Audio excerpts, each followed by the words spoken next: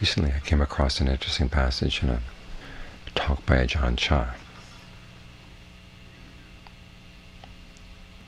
where he reports one of the teachings he learned from Ajahn Mun.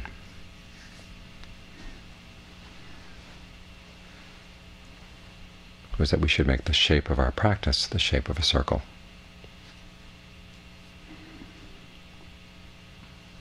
The circle doesn't end. As you follow the circle around and around and around, you never come to its end.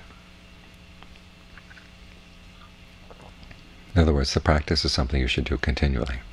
Stick at it day in, day out. No weekends off.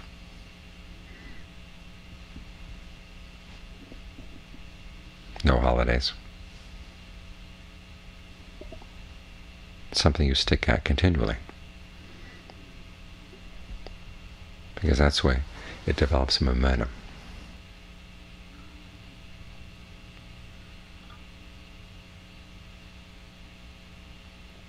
Now, as you look at your practice, you're going to find it does have its ups and downs. So maybe a better shape would be an ellipse. The word for circle in Thai also covers ellipses. Sometimes it's closer to the center, sometimes it's farther away, but it still stays in that same basic shape. It doesn't end. In other words, some days you have more energy to put into the practice, more time to put into the practice, and other days you have less.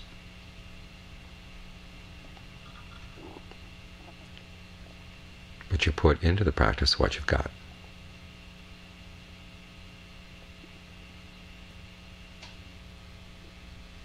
Here it's useful to think about a lesson I saw in that book on learning how to swim. When you practice swimming, some days you have more energy to put into it, some days you have less. Some days you have more time, sometimes you have less. But you're always careful to make sure that you maintain proper form.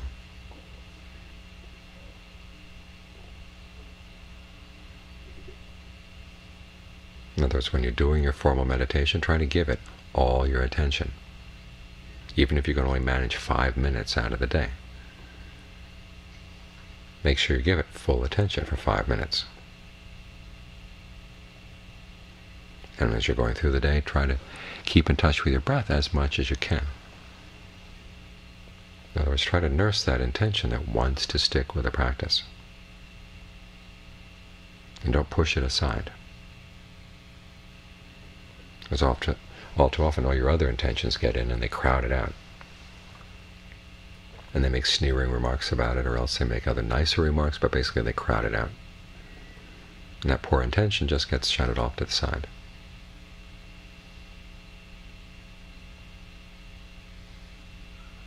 And it gets used to being pushed around.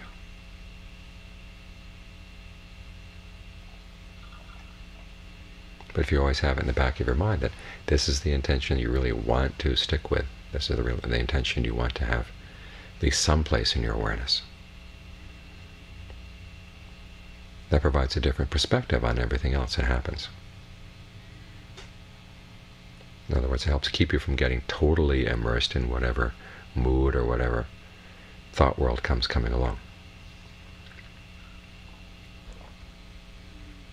There should always be at least a little bit of your mind that stands outside. It reminds you, okay, this is impermanent, this is stressful, this is not self, you can't really find any true happiness here.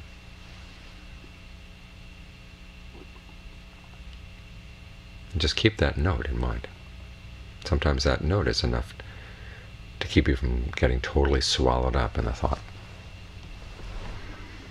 In other words, proper form here doesn't necessarily mean that you have to be sitting in formal meditation, but you have that thought in your back of your mind. Whatever comes up, part of you stands outside. And try to keep that continuous. There's another passage in Ajahn Chah where he says just that thought, reminding yourself about these 3 perceptions, these 3 contemplations about inconstancy, stress, not self.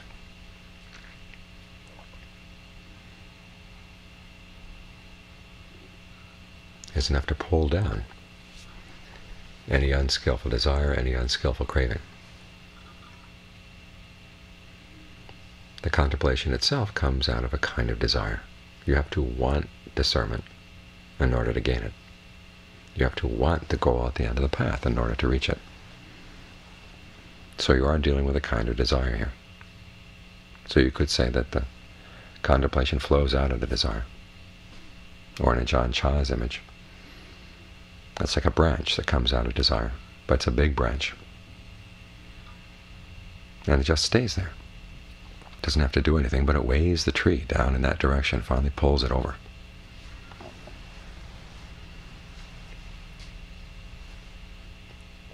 If you can keep that thought in mind, whatever it is that arises in the mind, remind yourself it is going to pass away.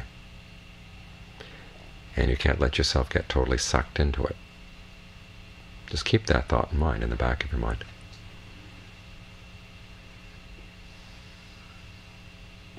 That helps keep you from becoming totally wound up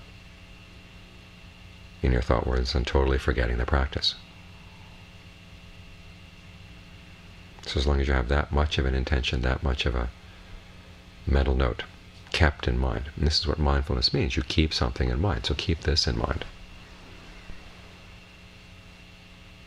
That part of you can always stand outside of your thought worlds. Part of you can always stand outside whatever the situation you find yourself in, whether it's a thought world or this sensory world around us. Your relationships with other people, part of you always stands outside. That's how you keep your practice circular.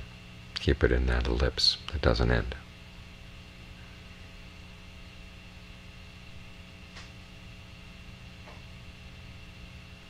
Because as with all ellipses, like the ellipse of the moon around the earth or the earth around the sun,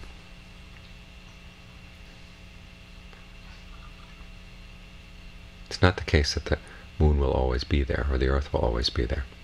Mathematicians have found that if the moon ever hits a particular spot, it'll be totally out of that orbit for good. The same with the earth. Any place where you have more than 3 bodies and interacting,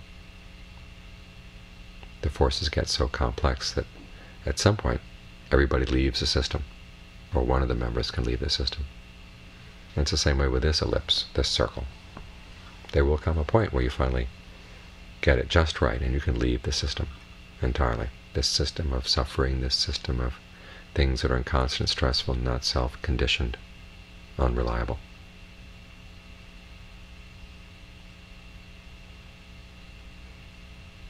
You don't have to go anywhere else. Just stay in the circle, stay in the ellipse.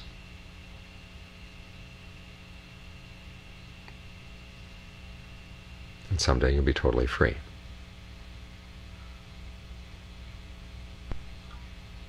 Even of the ellipse.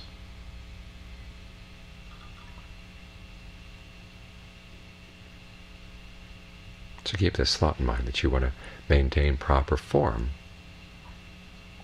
throughout the day, i.e. proper form is that part of the mind that can stand outside your thought worlds and knows them for what they are, that can stand outside the sensory world and knows it for what it is.